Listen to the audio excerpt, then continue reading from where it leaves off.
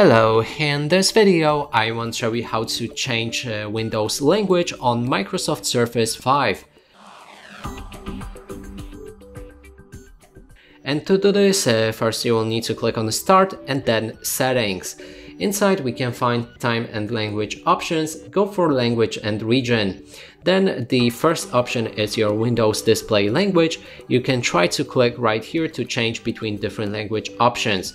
If you have only one option and you don't see the language that you want to use, then go for Add Language option and search, find, scroll down, whatever your preferred language. In this case, we're just gonna go with this one. Then we can move to the next step, and after that we can download different packages for that language, like Language Pack and Handwriting. We can also select to set this language as our Windows default, and then click on the Install to change to that language.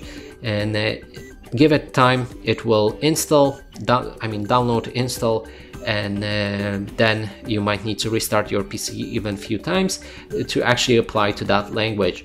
But if it still doesn't work and some of the things in the settings are in the language you don't want, then you can click on the administrative language settings and inside go for your system locale.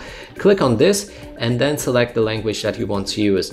Next thing is your format, and here in the format make sure that you have either match Windows display language or select the specific language that you want as well. Then click on Apply and OK.